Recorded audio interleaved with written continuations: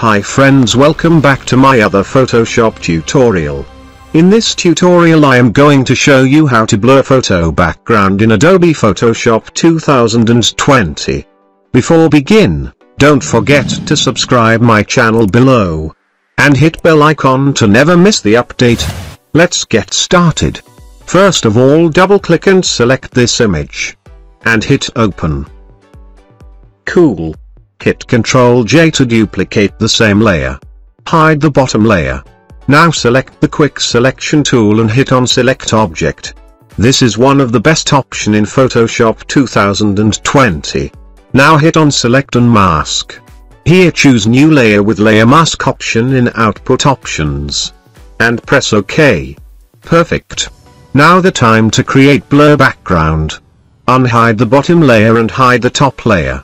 Now select the second layer. Take the lasso tool. And select the subject like this. Now go to edit and choose fill.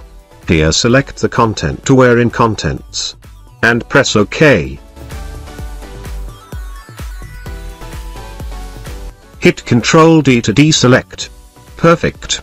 Now go to filter, blur and choose lens blur. Here select hexagon in shape options. Increase the radius value to 100. Threshold 255. And press OK. Cool. Unhide the top layer. Then go to adjustment layer options and choose color lookup. Here select your favorite looks to make your image more beautiful. If it looks very strong, we can use opacity option for best view. Perfect. Now the time to see the final result.